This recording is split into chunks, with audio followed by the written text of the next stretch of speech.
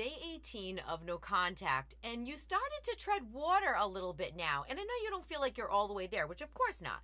But you're at a place where you may start to feel a little bit stagnant because you're looking at the person, you were in the relationship with, and they may be fine. They may be moving along in their life, and you feel like, okay, what about me? Here I am just sitting here. Start to get laser focused on your life and sit down and write things down. You have to set short-term goals and long-term goals. Even a goal that you want to reach by the end of the week. I don't care if it's something like cleaning out your closet or cleaning out your car or putting some of your bills in order.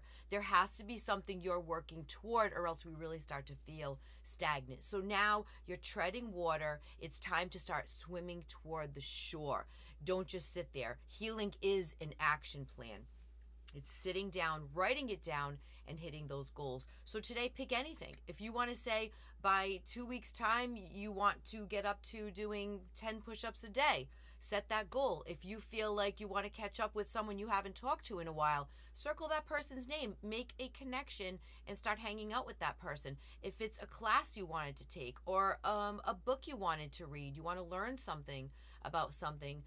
If you want to go and try a new sport, if you want to, learn something in that direction, if you wanted to join a class at the gym, anything you want to do that you say to yourself, how am I scripting my life now? What do I want that to look like? Go right ahead and start doing that. We all have things that we wanted to do that we kind of put on the back burner when we were a couple. Now you're not a couple, so don't just sit and wait to watch their life play out. Start actively playing out your life and creating the role of a lifetime for yourself. So where did you fall off? What did you want to do?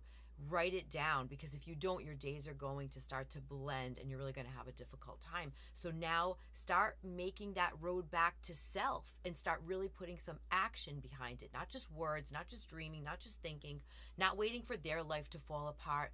Build your life with actual things you can do. So anything at all. Look around your room, look around your house, look at your job, look at your friend circle, look at your health and wellness. Start to really write things down. And today, for example, just go ahead and say, you know what, today I really want to eat a healthy meal.